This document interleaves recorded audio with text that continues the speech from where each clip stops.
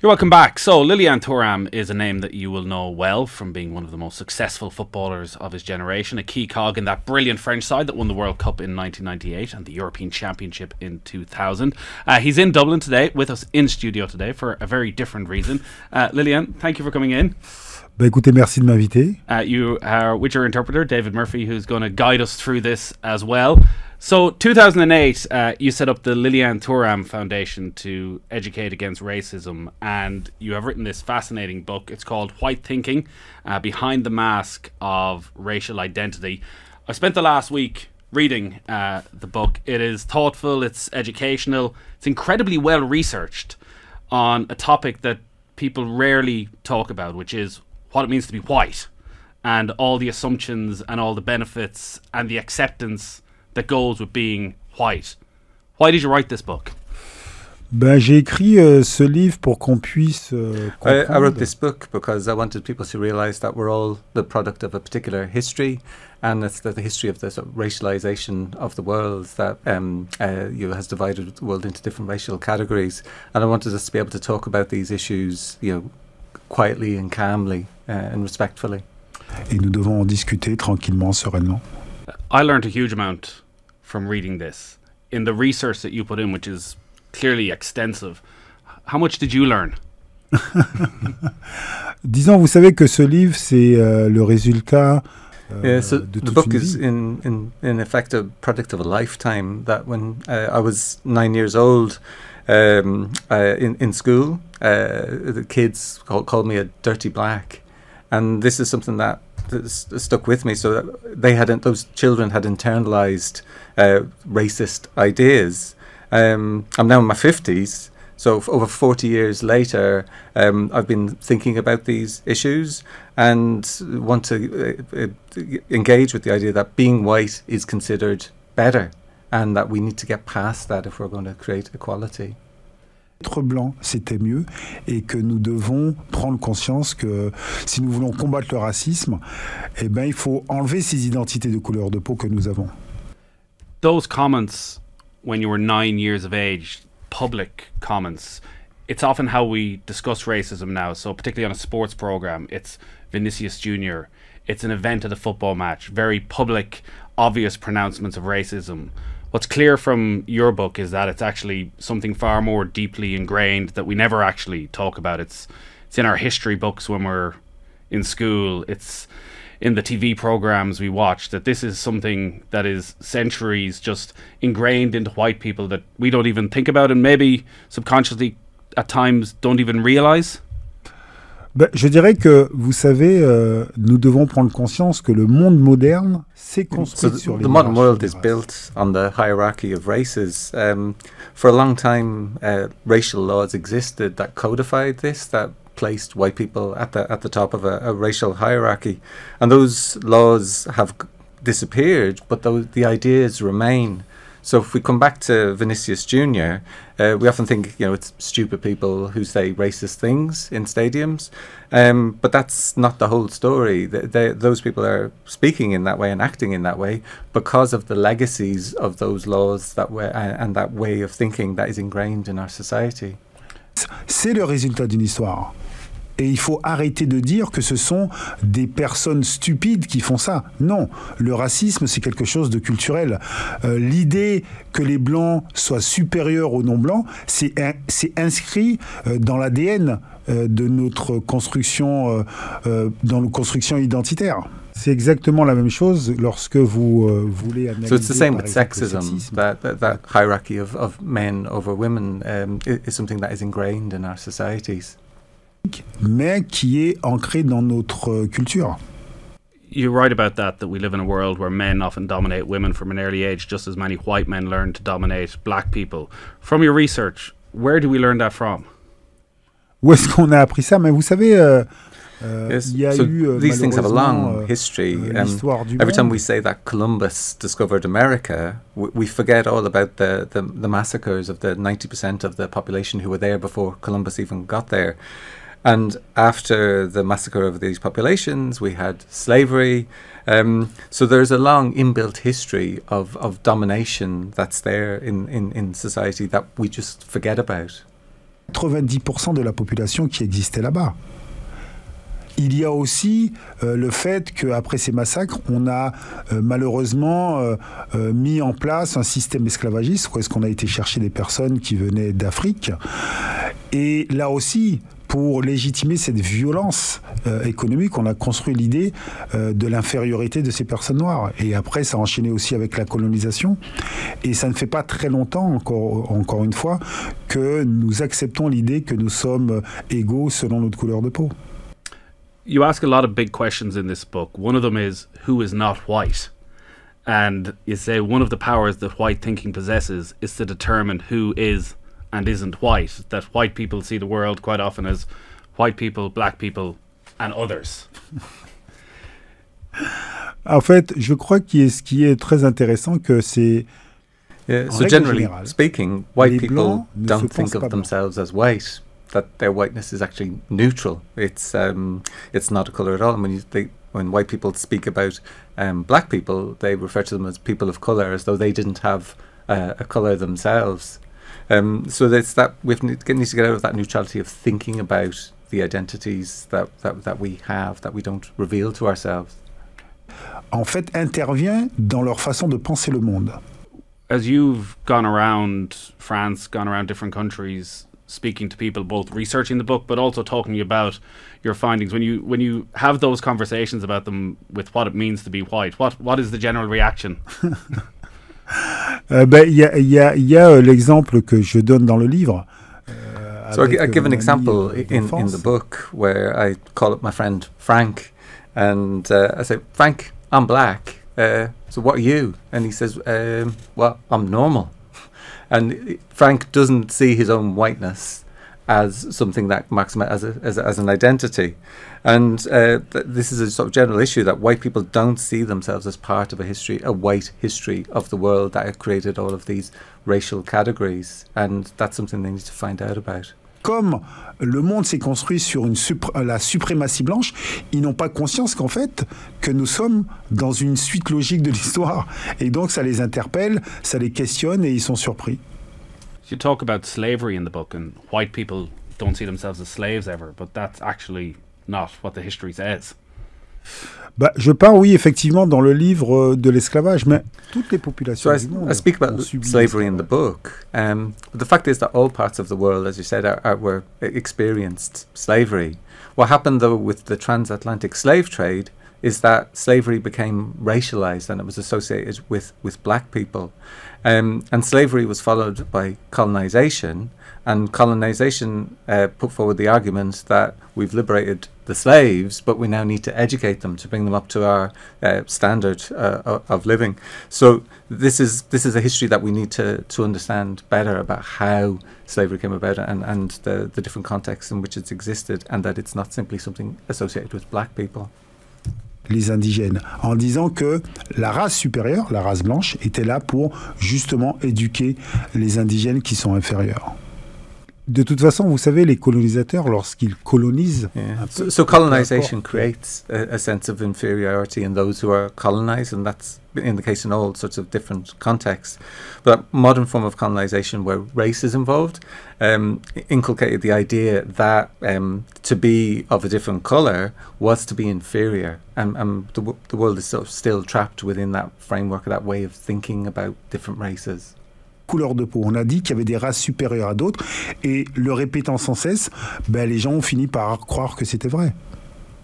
And France is still trying to take advantage in those colonies. You outline, is it French uranium comes from Niger, and the benefit that is there to the French economy, taking advantage of the people in Niger.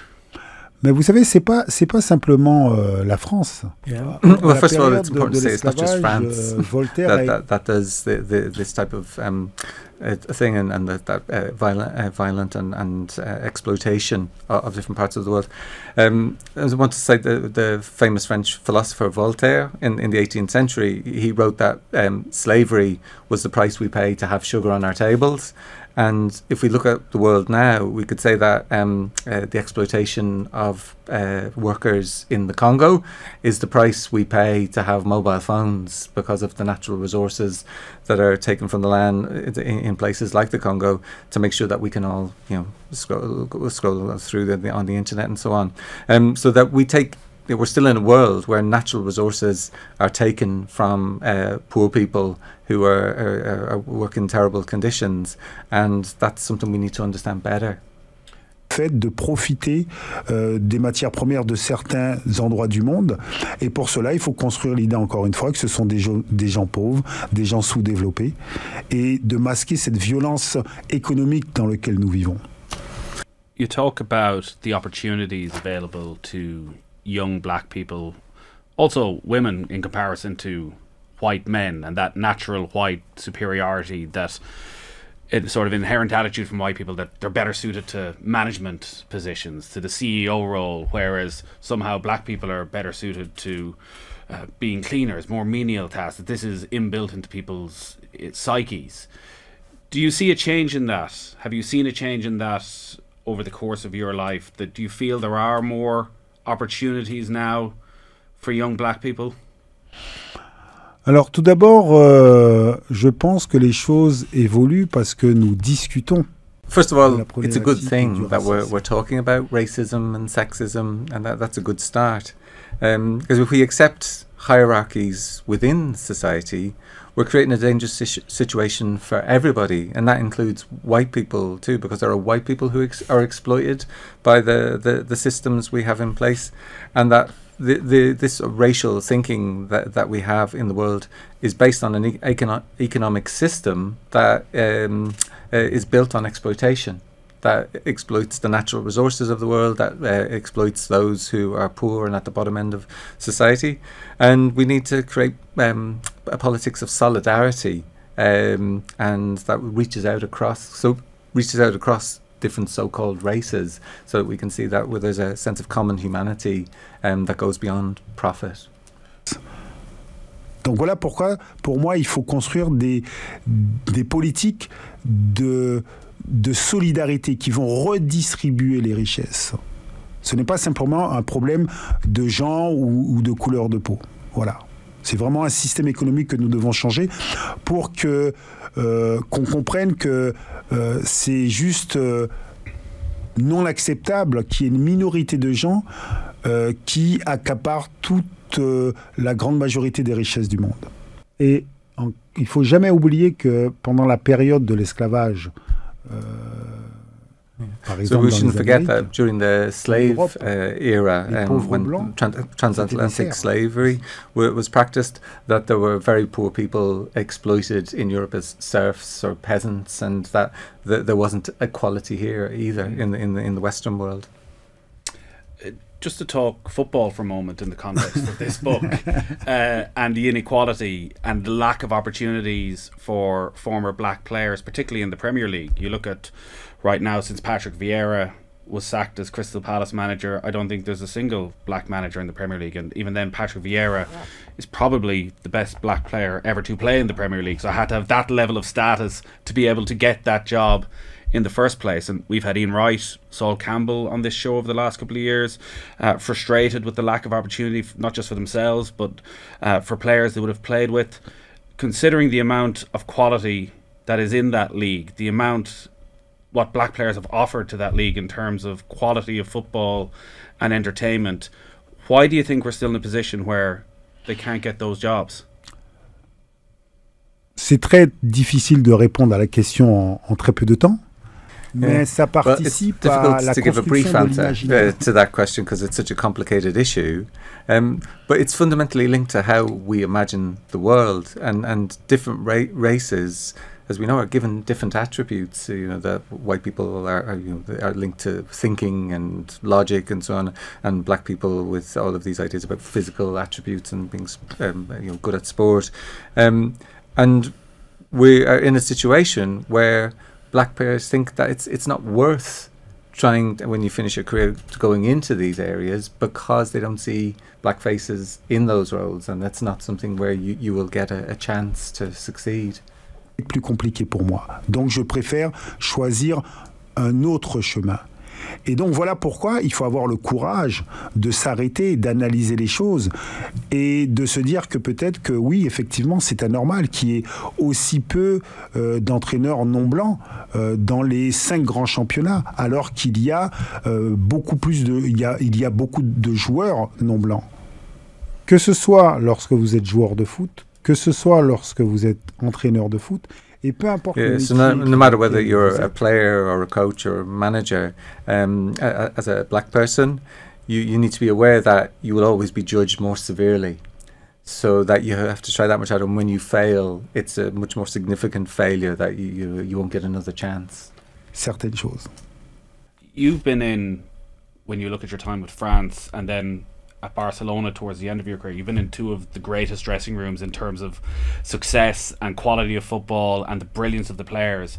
When you reflect on those times and the conversations you would have as a group, would you have felt what you're talking about there, that when you looked around that dressing room, that your opportunities are going to be different from Xavi or Didier Deschamps because of the colour of your skin? Mais quand vous êtes un joueur, une personne noire, so as a black person, you're always aware that you won't have the same possibilities as white people in the society we live in. It's not just in football, it's across society, and it's just a fact. À atteindre le très très haut niveau. Et ça, c'est pas simplement dans des vestiaires de foot. C'est juste que vous êtes conscient de la réalité dans laquelle vous vous trouvez. Did writing this book change your opinion on white thinking, white people? Alors tout d'abord, il faut savoir que lorsque je parle de la pensée blanche, so when I speak about white thinking in the book, it's not the way that white people think. It's a way of understanding and perceiving the world that I'm talking about in the book, that shapes how white people, the world is perceived. So it's not just white people think like that. It's a whole way of seeing the world. Et les personnes noires aussi. And black people too can see the world through that lens of white thinking. It's been brilliant to have you in studio. Thank you so much for coming over and spending some time with us. Before I came in, I was looking online, and so both of your sons are professional footballers. One played against Ireland last time. I think Kefren maybe in the Ireland again in the France squad when Ireland go to Paris in September. There's all sorts of transfer rumours. So there's a flight tracker following where Kefren is right now, and is he on his way to Liverpool? So we can do one or two things. You can either tell us where he's going to sign, or we can just make up a story and run with it, and then we'll just throw it out there and let it fly. Ben écoutez, c'est vrai qu'effectivement, moi-même, I've been reading things on social media too, but you need to be aware that there's a lot of false stories that circulate on social media. Yeah. C'est très souvent faux. Voilà. C'est très souvent faux. You must be incredibly proud of the two of them. It's so tough to become a professional footballer, but also with the pressure of your dad being such a successful player, that they were able to embrace that, to work with that, and to go on and lead the careers that really they're just starting on. Je dirais que c'est pas de la fierté. I wouldn't say I'm proud. I'd say I'm impressed by both of my boys, because they've shown great character, a lot more character than I had at that age to get to where they are today. Ceux qui doivent affronter depuis qu'ils sont petits, voilà. Well, if they end up with the same amount of medals, I think they'll have been doing all right. Lilian, thank you so much. David, thank you for coming in as well. Thank you. Thank you very much.